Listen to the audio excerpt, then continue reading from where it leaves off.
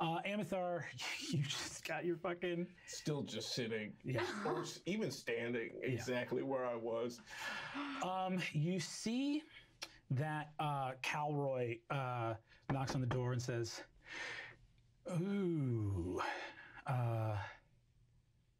bad time, good time? Anytime.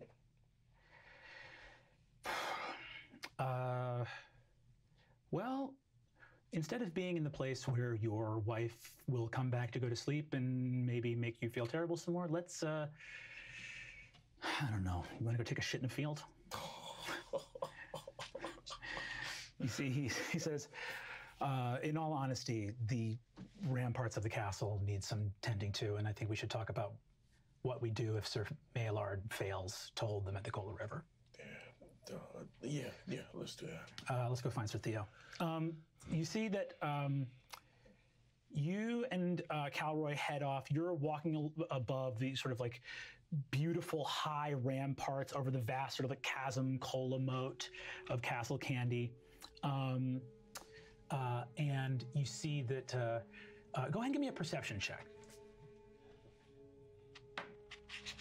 That's only a 7. Okay. You look out over the vast fields. You see there's a ton of bivouac tents out here. Calroy looks out and says, look at all those tents. Feels like 20 years of peace just flew by, huh? Yeah, I guess so. Right back to where we started. I guess so.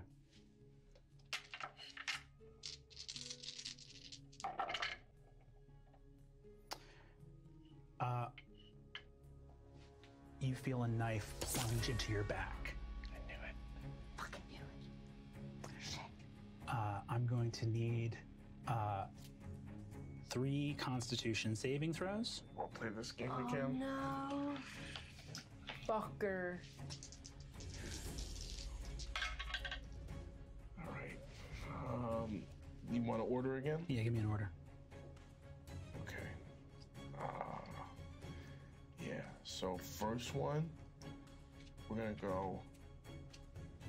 First one will be 20. 25. 25. Second one will be 10. And the last one will be 9. Okay.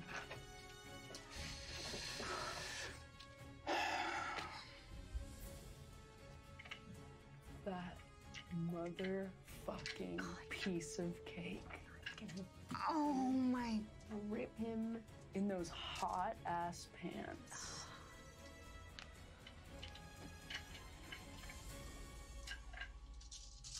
Fuck.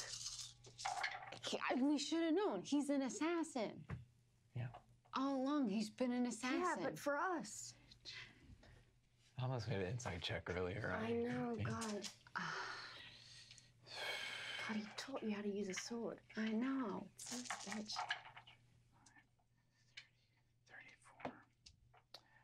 34.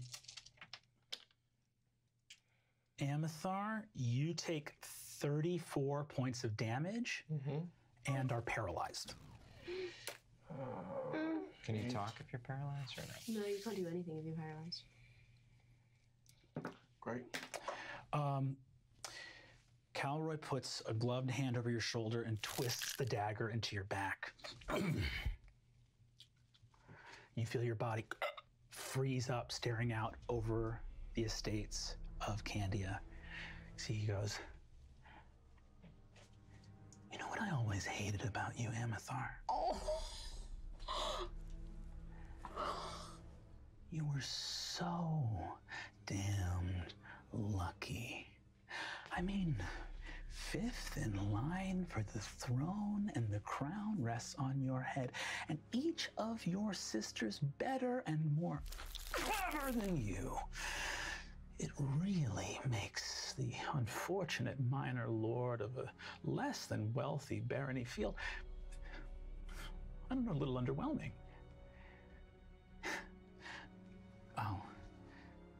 I'll say your sisters were a little bit less lucky. The least lucky thing that ever happened to Rococo was when she found out that I was selling weapons to the Ceresians. That had to be dealt with, and I think you'll remember how strange it was that she was found riddled with arrows so far behind our own lines. But that's war, and strange things happen all the time. These regions I find are very reasonable. Very reasonable. And you can see some of their tents out here in the field. Oh my God. All along, he's cake. He's part. Oh my God. You know, I don't have luck, so I have to work. I have to work a lot. First, I had to put the little cheese boy onto the scent of the Duchess cold bottle, and I had to ferry his idiot sailors all the way up the Sucrosi Road to that little farmhouse. I mean, I had to get them there somehow. They couldn't sail there, could they? And they would be so suspicious walking up the road. And yet, you miraculously survive when you should have died. Amethar, the Unfallen. You uncharacteristically leave a fight. You jump out of the ring rather than trying to behead that carrot. And they call the tournament, even with all the work that me and Alfredi put into getting those water steel daggers into her hands. I thought I was going to fail. And then your friend Manta Ray Jack mentioned a girl at the banquet, stashed somewhere in the Dairy Islands. And I thought, that's so interesting. Amethar and I are best friends, war buddies as far back as we can remember.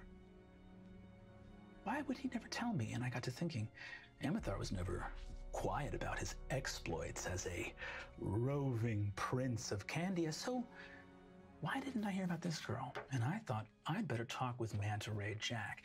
He didn't want to talk, but a few fingers and pints of blood later, we remembered your sister's book. Very useful, your sister. Very useful indeed. Up until a young Elizabeth Brassica ordered her run down in the street by Vegetarian knights. That hurt because she had always been very sweet to me. Well, after Manta Ray, you saw an opportunity. You know, it hurts to have all of your plans fail, but they say that improvisation is the better part of planning, so I was happy to take advantage of that opportunity when it presented itself, Amethar. You know what happens to a man when he dies? He shits himself. So I'll be happy to watch you shit one last time. He grabs your ankles and goes, I wonder if they'll call you Amethar the Unfallen after this. Here's to a future you can't ruin. And heaves you over the walls of the castle.